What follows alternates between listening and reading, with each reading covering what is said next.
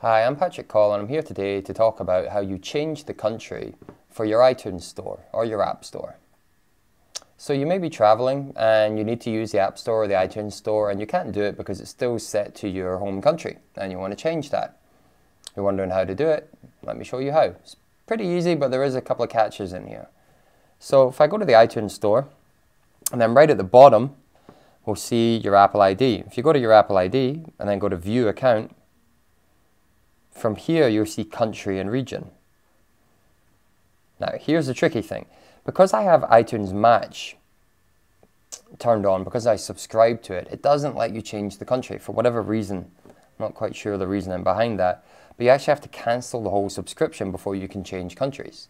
I'm not going to do that right now, but that is something that you would have to do. Once you do that, you're going to see a list of countries here to choose from.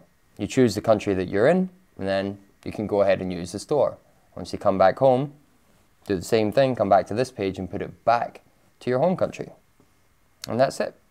That's how you change the country for the store on your iPad. I'm Coll. Hope this has been helpful. Thank you for watching.